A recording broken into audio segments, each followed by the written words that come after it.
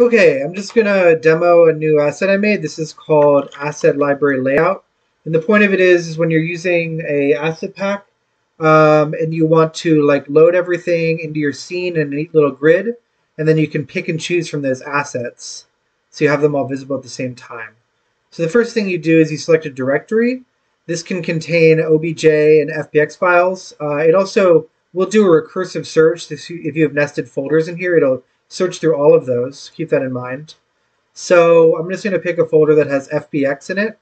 Next thing is I'm going to give it a name. I'm going to call this trees. And then I press run. And then it'll create a geonode at the object level. Inside that geonode is a subnetwork. And inside that subnetwork, there are FBX archive import nodes for each of the FBX files in the directory. It also packs each of them, and it adds a group as well. And so if I press S out here to selection mode, I go to geometry select mode, and I press 9 to toggle this group visibility, group selection. Then I can see that each of these objects is a single pack primitive, and it has the group applied to it.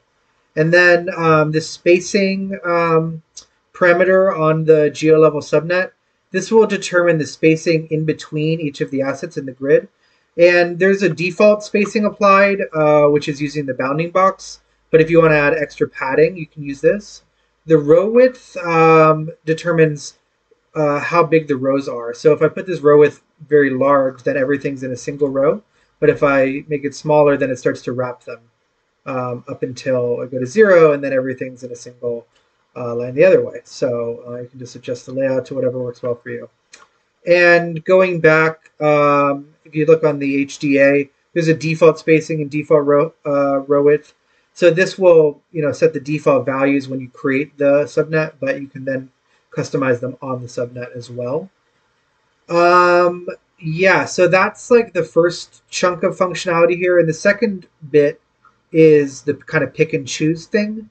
So kind of the idea with making a geo level subnet is that, say I have like a geo here and a grid, and well, since Houdini units are very small compared to other 3D programs, these assets are actually quite large in Houdini units. That's why I'm going to give this grid 10,000 by 10,000. But now that I have my geo node, as you see, I can actually just cut and paste this prototyping grid here, this asset library. And now I have them kind of both in the same place, and I can merge them together if I like, my grid and my asset library, for example. And then I might just move this over to the side a bit. And so, yeah.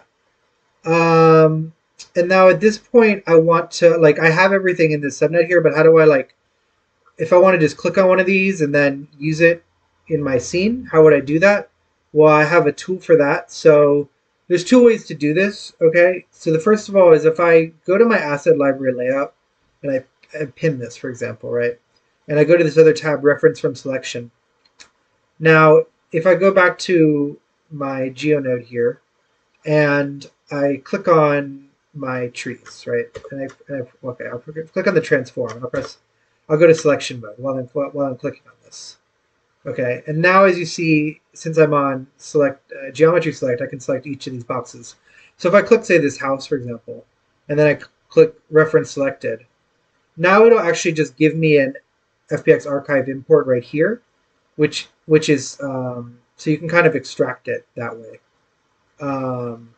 And this works with multiple. If I select a couple of them and then you click the button, it'll just make a different import node for each of them. As you see, it did not auto layout there, but if you check this button auto layout, then when you run this, 1 second here, let's just select stuff. Oh yeah, so just select these things, and now it auto laid it out. So I made this a toggle because sometimes you don't really want this to happen because it's kind of annoying. But yeah, and then also if I don't select anything here beforehand, I can also click the button, and then it'll do an interactive selection, right? Then I press enter, and then it just imports all those right here. Okay, so that's kind of the gist of it, but there's a shelf tool, so you don't have to keep this pinned. So if I click create shelf tool, well, okay, actually, I was gonna, I already did this, so I'll just show you how I do this. Well, so say like I'll create a new shelf tab here. I'll call this like my shelf or like my custom shelf or whatever, right? Okay, and now here's my shelf. It's empty. So I click Create Shelf Tool. You don't see any results here, but if I go Edit Shelf tab, and then I go to Tools here, as you see, the first one is actually from my asset. And I did this on purpose. I gave the label a 0 in front of it, so because this list of like shelf possibilities is huge. So I put it at the top by appending a 0, prepending a 0. So if I click this and then click accept, now here's my button here. And then basically I can just click the button. Okay, so it says select a node in the network view first. So I need to select my node, which will house my selection. Then I click the button. Oh, well, what the hell? Okay, well, so I think I needed to press escape first. So if I click the button here, let's see. Reference. Okay, so yeah, I click it, then I press the button, and then I can do my selection this way, press enter.